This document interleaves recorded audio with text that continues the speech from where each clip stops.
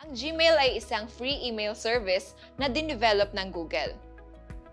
Paano gumawa ng student Gmail gamit ang laptop o desktop? Una, pumunta sa www.gmail.com. Pindutin ang Create Account button. Makikita ninyo sa inyong mga screen ang sign-up form kung saan ninyo ilalagay ang mga kailangang information.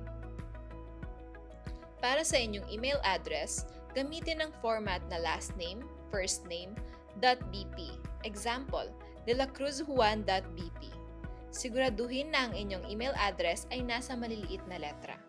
Pagkatapos ninyo, ay pindutin ang Next button upang makapagpatuloy sa susunod na process. Ilagay ang inyong phone number upang ma-verify ang inyong account. Makakatanggap ng text message galing sa Google kung saan nakalagay ang inyong verification code. I-enter ang code na inyong natanggap upang makompleto ang pag-verify sa inyong account. Susunod ninyo makikita ay ang pag-review ng Terms of Policies and Privacy Policy ng Google. Pindutin ang I agree button upang matapos sa paggawa ng student email.